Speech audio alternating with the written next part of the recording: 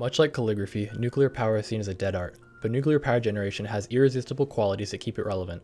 Since its birth in 1950, the nuclear power plant has come a long way. However, accidents happen. Chernobyl and 3 Mile Island certainly affected the public mind on nuclear power, but it alone is not responsible for the state of nuclear energy today.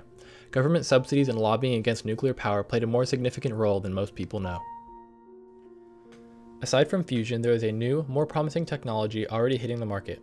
It's called SMRs, or small modular reactors. The attraction of the aforementioned is modularity. This means that they can be built in factories and pre-fueled, ready to provide power for years once they reach the destination. SMRs also solve the economic hurdles that come with the nuclear power plant by allowing companies to grow their plant piece by piece, which reduces the economic risk. During my research, I was fortunate enough to interview Dr. David Weehee of the University of Michigan. When asked about the future of SMRs and nuclear power, this is what he had to say.